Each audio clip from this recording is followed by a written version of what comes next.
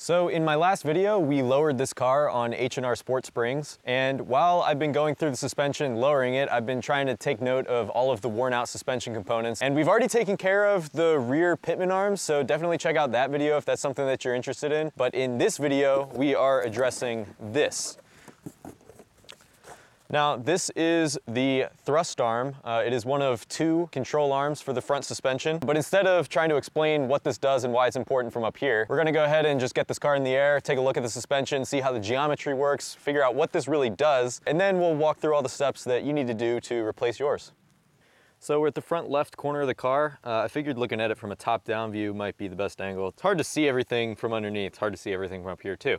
But anyway, there's two arms on our suspension. There's this arm here, and there's this arm here. This is our thrust arm. It starts at a joint back here and goes up to a ball joint right up here at the hub. And this arm, very similarly, is a joint up here and goes up to another ball joint up in here at the hub.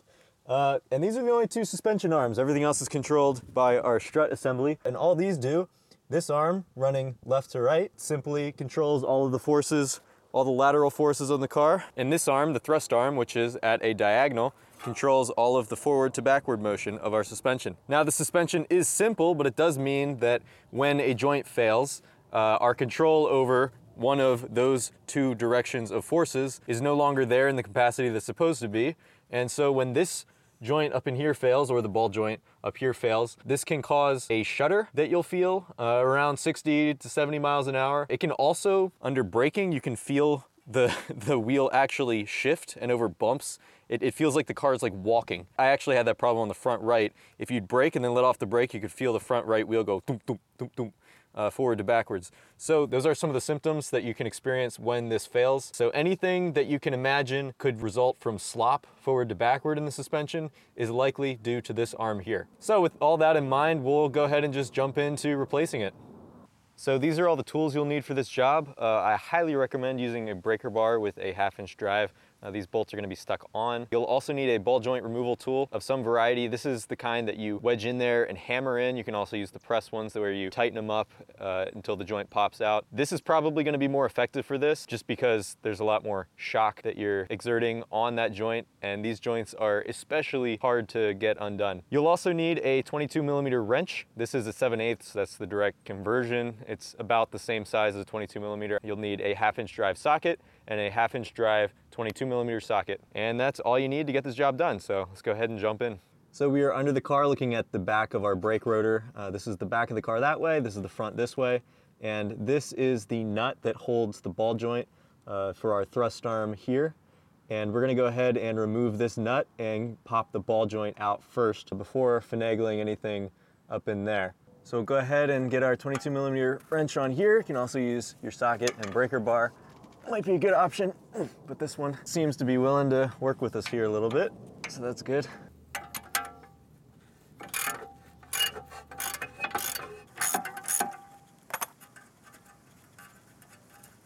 Alrighty, there we go. And now the hardest part of this whole operation is going to be popping this ball joint. We are using this ball joint tool here.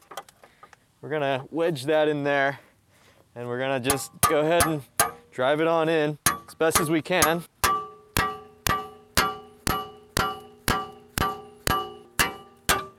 There we go. And so now, last thing we have to do to remove the old arm is take out this bolt here, which is held on with a bolt with the head on this side and a nut over here. So we're gonna put our wrench here, and I'm gonna get under the car and attempt to turn the whole bolt with my ratchet. Go ahead and slip that on there.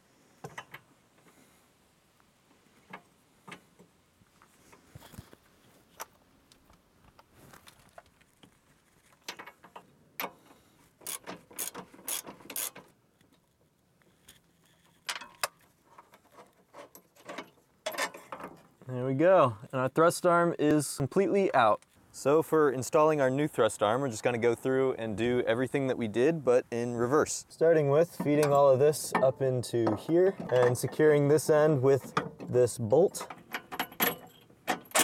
So there's that bolt. A washer goes between the head of the bolt and this little flange in the car. And then you got the thrust arm, then you got this chunk of whatever, and you got another washer that goes here. And then finally, your nut threads back on the end. And then back up in here, we're just gonna get this ball joint back through the hull, which to do that, I'm gonna turn the steering back over to the left to bring it over.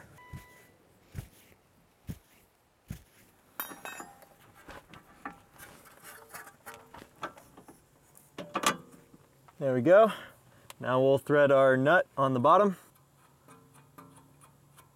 So now we're gonna go ahead and snug both of these nuts up. We're not gonna torque this yet. This we torque with all of this under load, and the reason for that is we don't want our bushing to get twisted, because if we torque it now, it'll set in the position that it's in, and then this arm moves up when we put weight on it, and it'll just permanently hold that bushing twisted, and it will fail very prematurely. So we're gonna put weight on the car before we torque this. But speaking of torques, this we're gonna torque to 94 foot-pounds, and under here, this ball joint, we torque to 68 foot-pounds. So 94 foot-pounds, 68 foot-pounds. We can torque this. We can't torque this until there's weight on the car.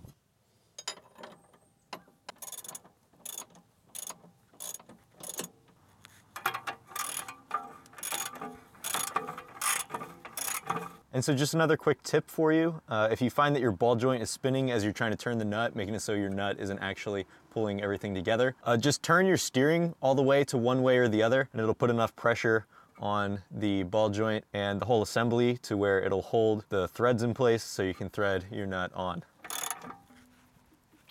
All right, so we're ready to go ahead and torque that to 68 foot-pounds. All righty. So now at this point, in order to torque that bolt, I'm gonna go ahead and put the wheel back on, and I'm gonna lower the car onto ramps just so I can still get up under there to get to that bolt. And then we'll go ahead and torque it and we'll be done. All right, so I've got the car lowered onto ramps. There's full weight on the suspension here. And I'm gonna go ahead and get our wrench on this side of the bolt, like so. And then we'll go ahead and torque this to 94 foot-pounds.